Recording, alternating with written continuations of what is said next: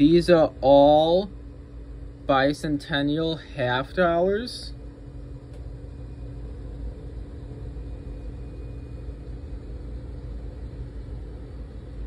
And this is the recap video of the half dollars.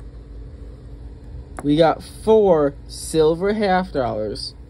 We got a 1967, a 1966, a 1965, and a 1968. The 68 is a Denver. They did not make any in Philadelphia in 1968. So we have all the 40% silver coins except for the 1969 and the 1970 silver. Then we got the NIFCs. We got a 2003 Philadelphia, a 2002 Denver, a 2009 Denver, a 2002 Philadelphia, and a 2017 Philadelphia. Then these are the 2001s. We have 7 2001s. And this is a stack of 2000s. We have 14 half dollars from 2000. And then these half dollars are from 1999. And we have 5 of them.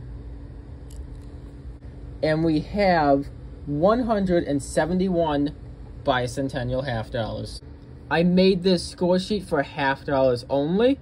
Bicentennials are 1 point, NIFCs are 4 points, 1999s are 3 points, and then the 2000 and 2001 are 2 points. 40% silver is 5 points, and 90% silver is 9 points, giving this box 268 points. And yes, I'm recording this on February 22nd, 2023. So you can take a look at the points there based on how many coins we got. The number in parentheses is how many coins we have, and then the point value is